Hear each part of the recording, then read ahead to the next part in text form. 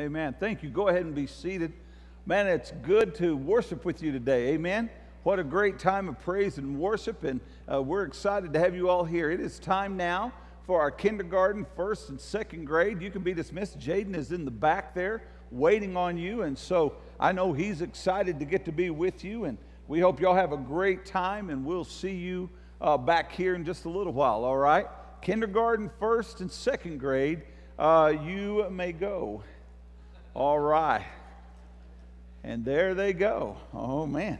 As I said last week, I wish they'd be as excited coming down front with me as they are to get out of here. Amen. Folks, we're going to continue on thinking about thankful hearts. As we head on into this deeper into the holiday season, we ought to always have thankful hearts. And so this morning, I want you to take your Bibles and turn to the book of Psalm chapter 100. We're going to look at the entire chapter today. And before you panic, wait till you get there, and you'll find that it's not that long of a chapter, all right? So it's not going to be one of those 115 verses that we're going to have 27 points on, amen? So go ahead and turn to Psalm 100, because we're going to be talking about thankful hearts. Now, something I want to have you think about is this right here. My friends, Christians aren't always perceived as the happiest people on the planet. You can go ahead and say amen, because that's true. Amen. We don't have that perception. We don't have that thought of people when they think of Christianity. A lot of times, unfortunately, they don't think about us being the happiest people on the planet. But yet, my friends, listen to me, we should be.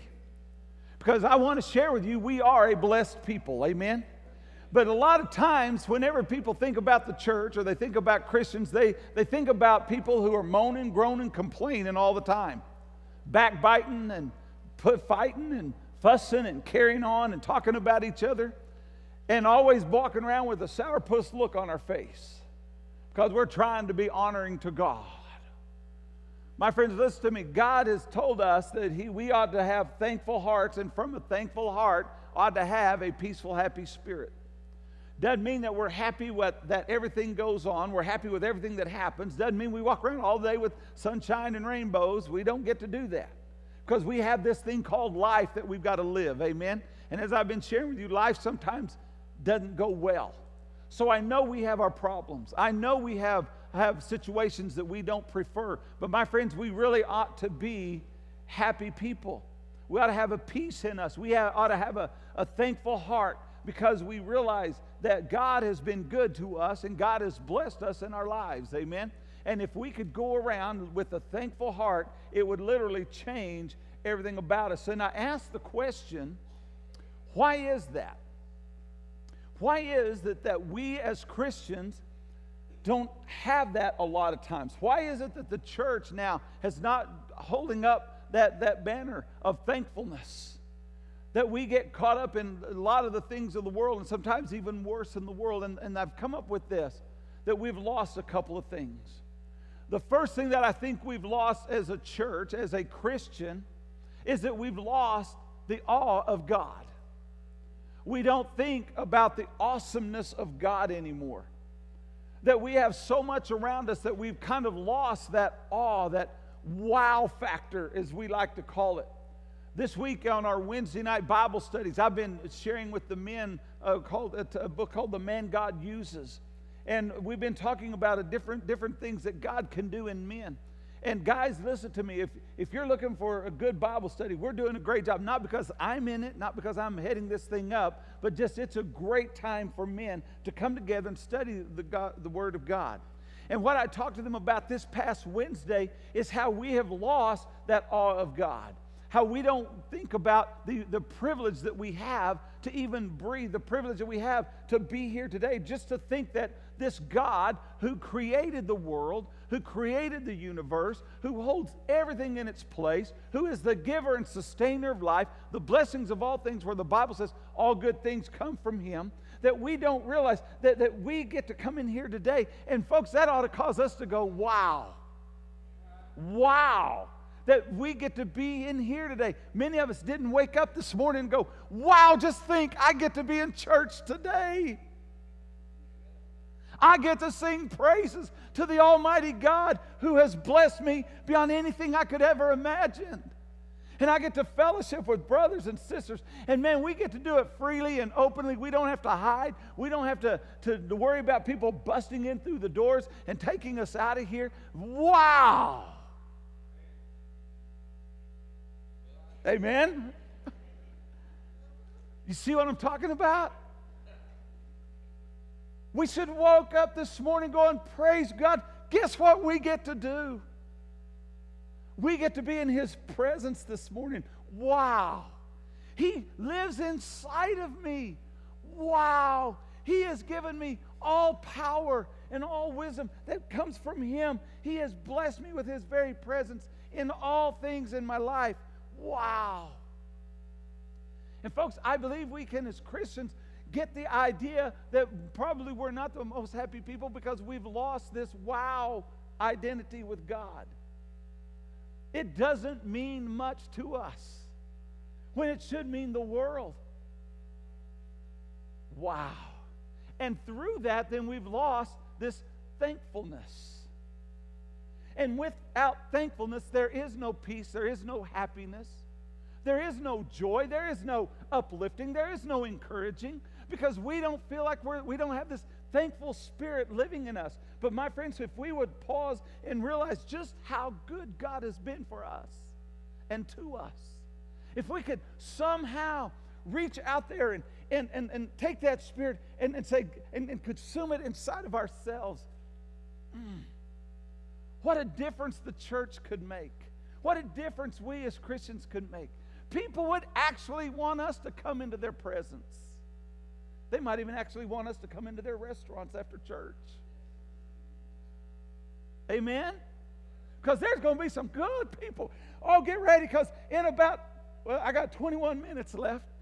But in about 35 minutes, there's going to be a group of people coming in here. And I believe they're from this church right down the road there. And man, we look forward to them coming in on Sunday morning.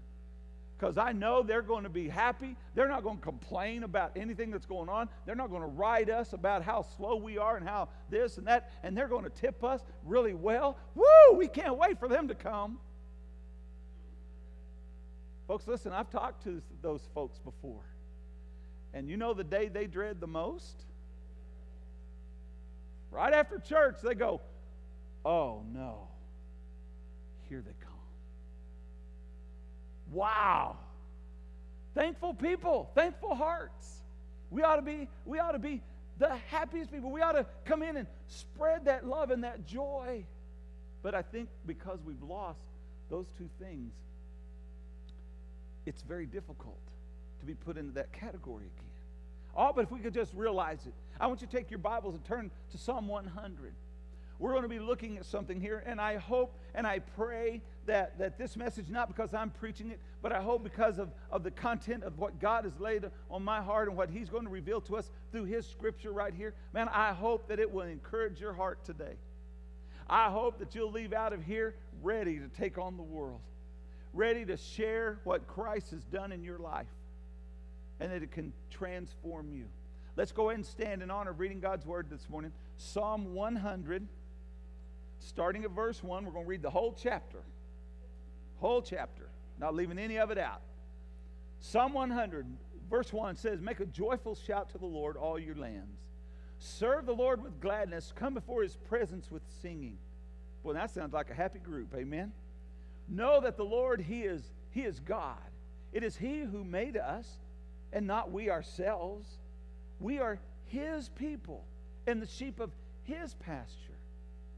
So, as a result, here we go. Enter into His gates with thanksgiving and enter into His courts with praise. Be thankful to Him and bless His name, for the Lord is good.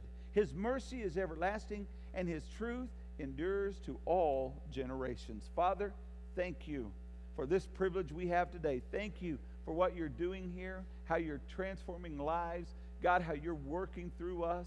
And I pray today, Father, that we would leave out of here being transformed by your power and by your word.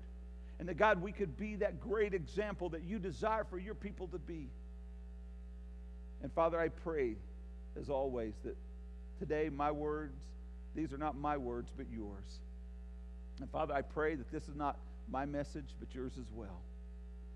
And Father, I pray the response of everyone in here would be as you desire it for it to be. In Jesus' name, amen. Thank you. Please be seated.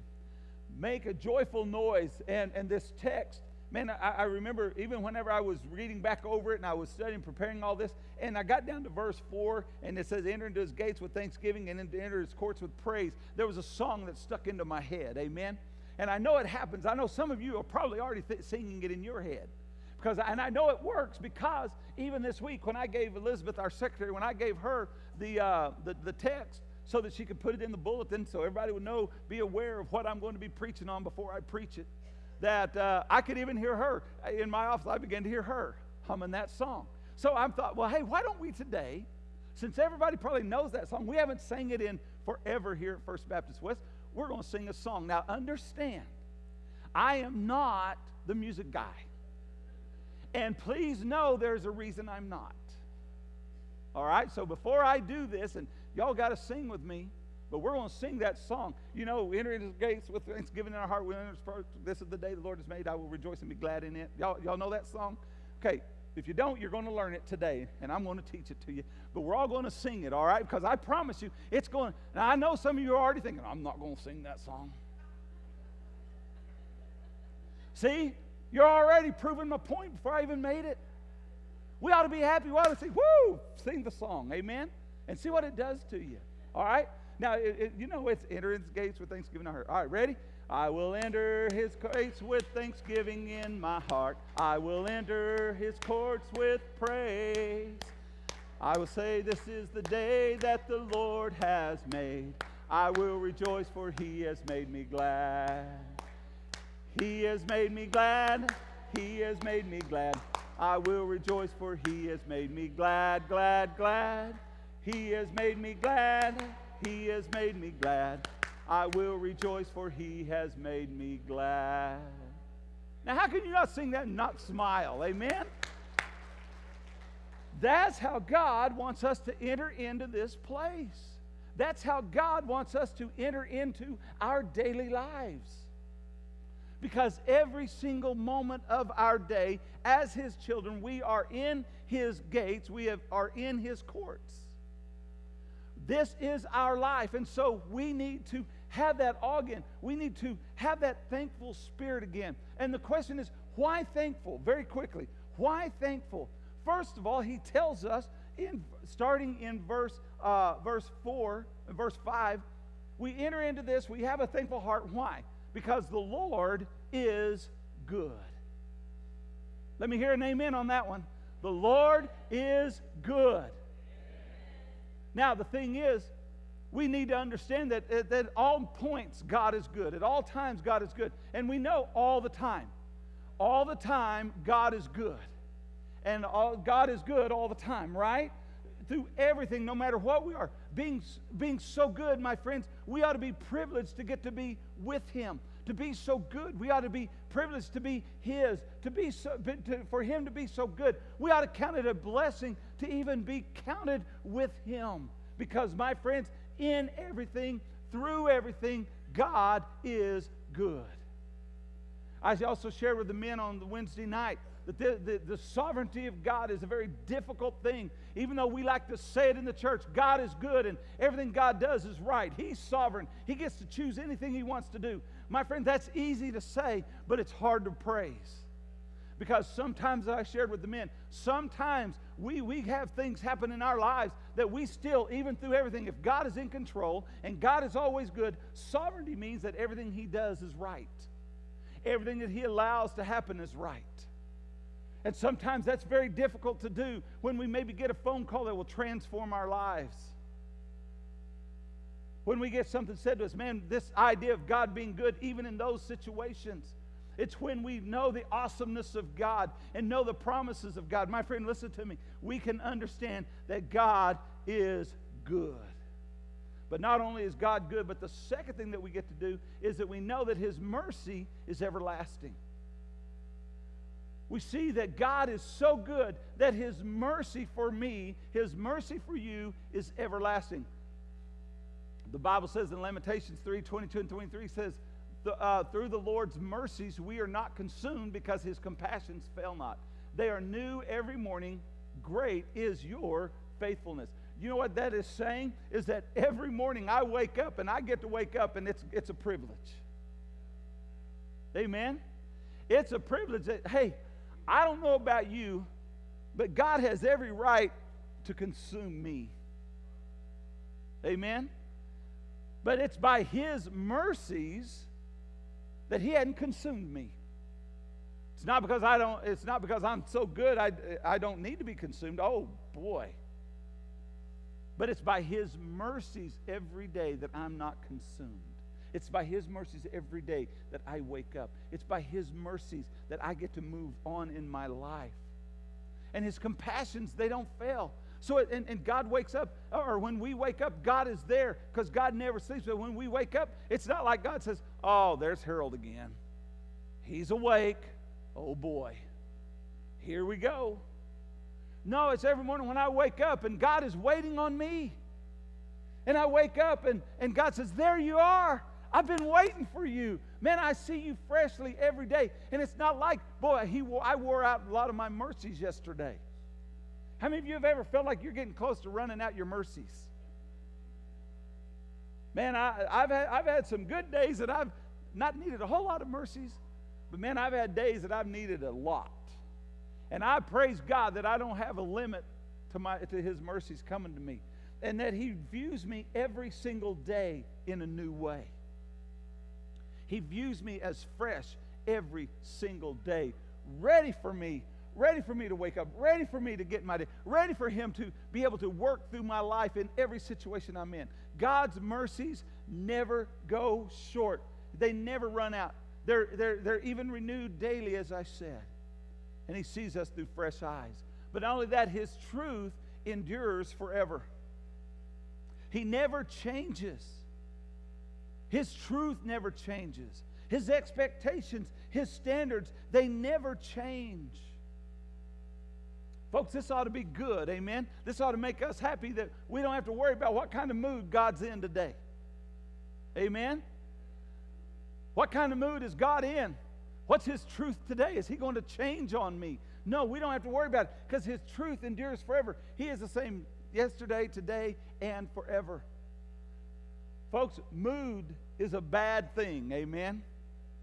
And moods change quickly, especially in my house.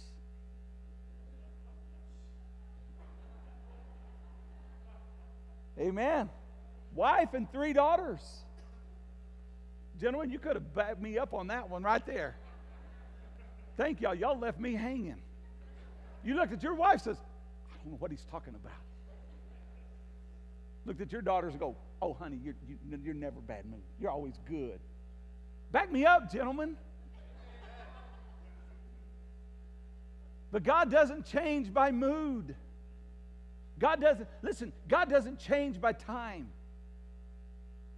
and fads and all these things of manly ideas or man-made thoughts. God doesn't change by those. And so we know that what He stated and what He established before, He establishes again. And folks, that means a lot to us. That should mean a lot to all of us here. It never changes by mood or by times or even on a whim. God doesn't wake up one day and go, you know what? Something just came to me. And Harold's been going along pretty smooth. I need to throw that dude a curveball. Just on a whim. I just feel kind of in that mood today. You know, I'm going to do this to him. No. Man, God is secure. God is sure. And we can hold fast to His promises. Amen? So in those times of difficulty, I don't have to say, has God changed His mind today? Has He left me? Have I run out of my mercies this morning? Is that why this is going on in my life? I don't have to worry about that. Because God is steadfast. God is secure. God will always be there. He doesn't act on whims or moods or just fads of time. It goes on. It goes on. So we ought to be thankful at all times. At all times.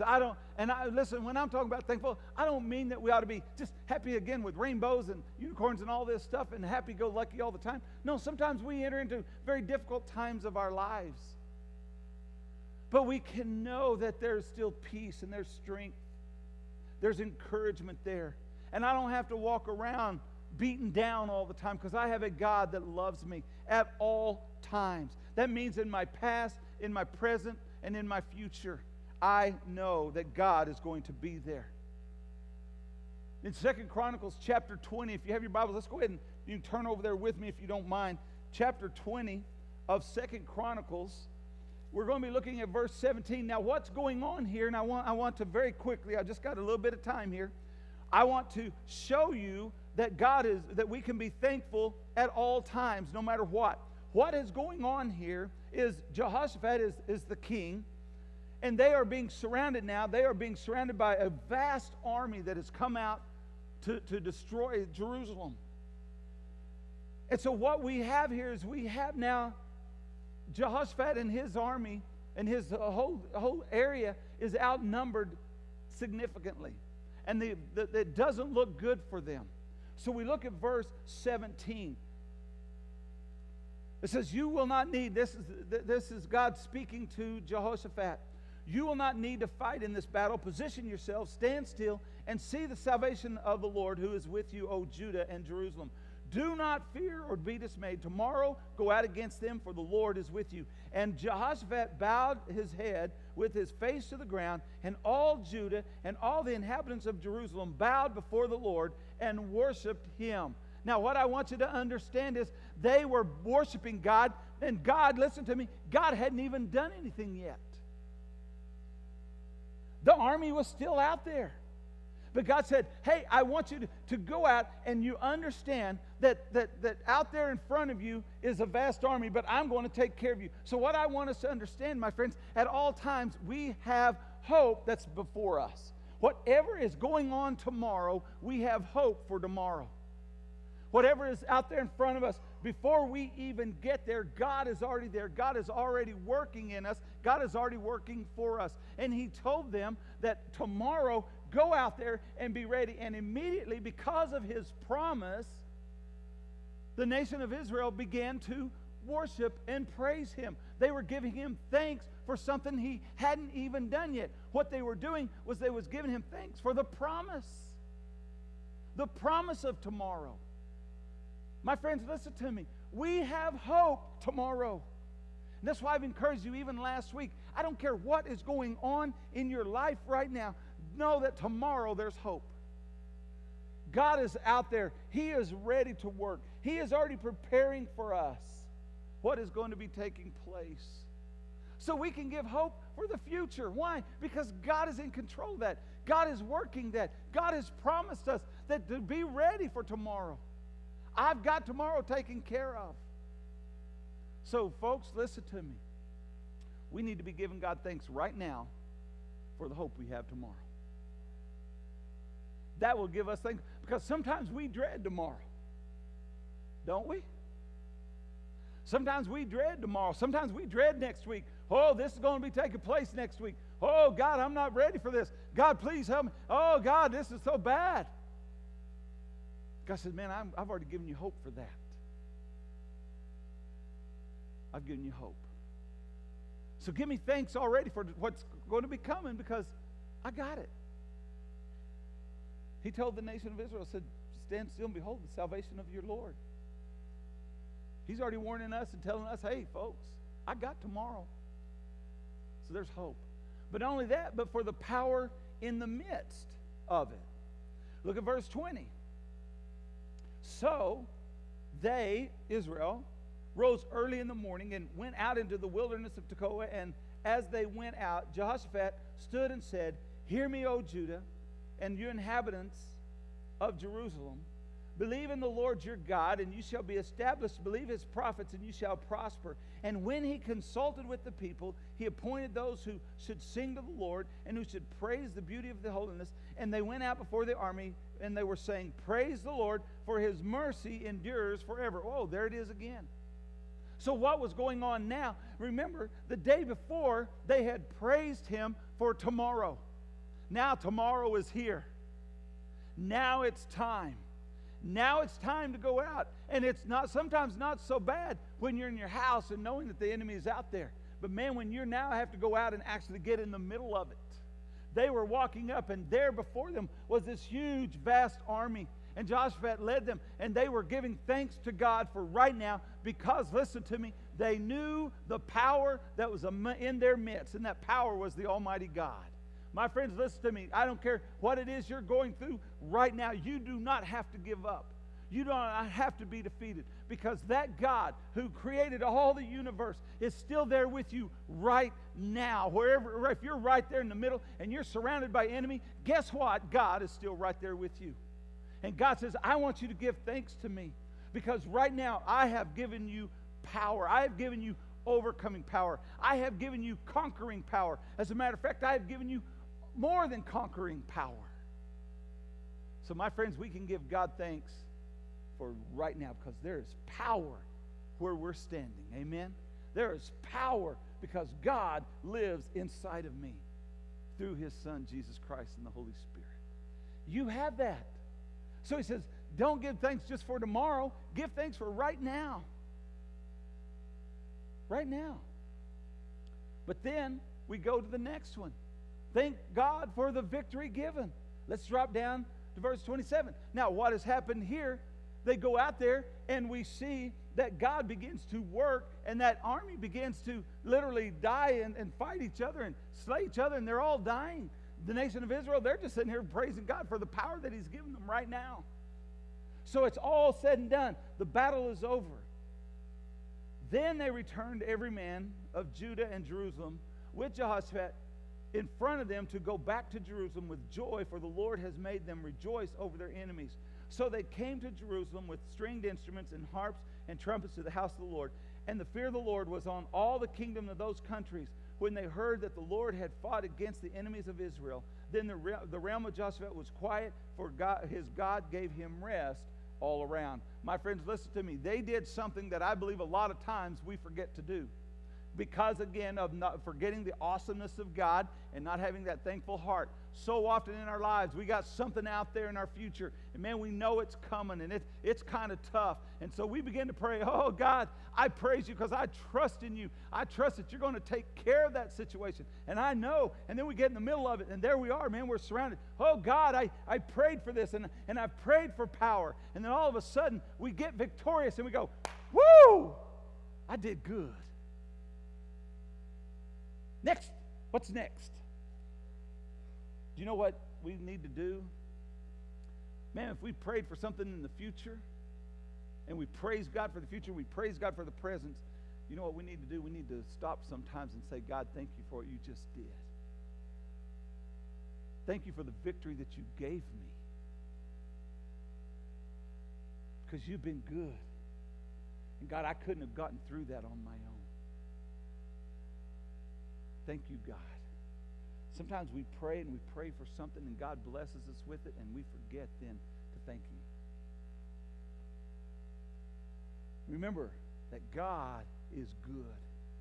Remember that His mercies are everlasting. Remember that His truth endures forever. And that we can thank God for those things that are in our future already because of His promises. We can thank Him for where I'm in the midst of my struggle. But thank you, God, that you have not left me. You've not forsaken me. And God, you've given me the power to be able to overcome this. And God, thank you for what you've just gotten me through. Thank you, God, for that victory. Thank you for that accomplishment that you were able to do in my life. God, thank you. And I want to give you praise. And my friends, listen to me. If we're praising God for the future, and we're praising God for the present, and we're praising God for the past, we can't help but be thankful, and we can't help but make a difference in people's lives. And so we can wipe away that old idea that all you Christians are nothing more but a bunch of whiners and complainers, and all you do is backbite and you fight each other and you talk negative about each other. My friends, that's not a thankful heart at work. That you don't care about the people that are lost. You'd rather be doing your thing than not worrying about the people. My friend, listen to me. A thankful heart will make a difference. Thankful heart's going to make a difference. And today, I want to ask you, And I close with this. Do you have a thankful heart? Have you been displaying in your life by your words, by your actions, and by your emotion? Have you been displaying a thankful heart? Because listen to me, God is good. All the time. And all the time.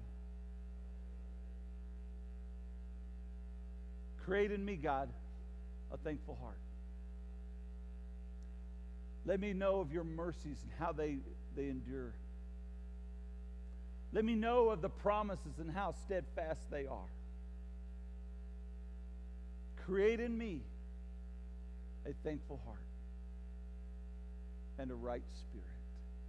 Restore back to me the joy of your salvation. He has made me glad. I will rejoice, for he has made me glad. Let me pray with you. Father, in the name of Jesus, we come to you. And God, we thank you for your blessings. Thank you so much for your watch care. And God, as we enter into the next few moments of invitation, I pray for every person in this room that God, that if they are not able to have a thankful spirit because, Lord, they just don't even know you in their life, I pray, Father, that you would speak to them. You would draw them into that saving grace so that, Lord, they could understand whose they are. And, Lord, they can become your children.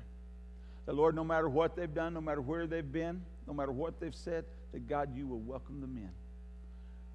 And then, Father, I pray for your kids. I pray for your children here in this church that, God, if it's been difficult for them to have this thankful heart, maybe they've struggled, maybe, Lord, things have been tough, and they've taken their eyes off of you and put it on their stuff, put it on their situation, that, God, you would call their attention back to you and focus on you, Lord, and create in them a thankful heart that could be making a difference to people.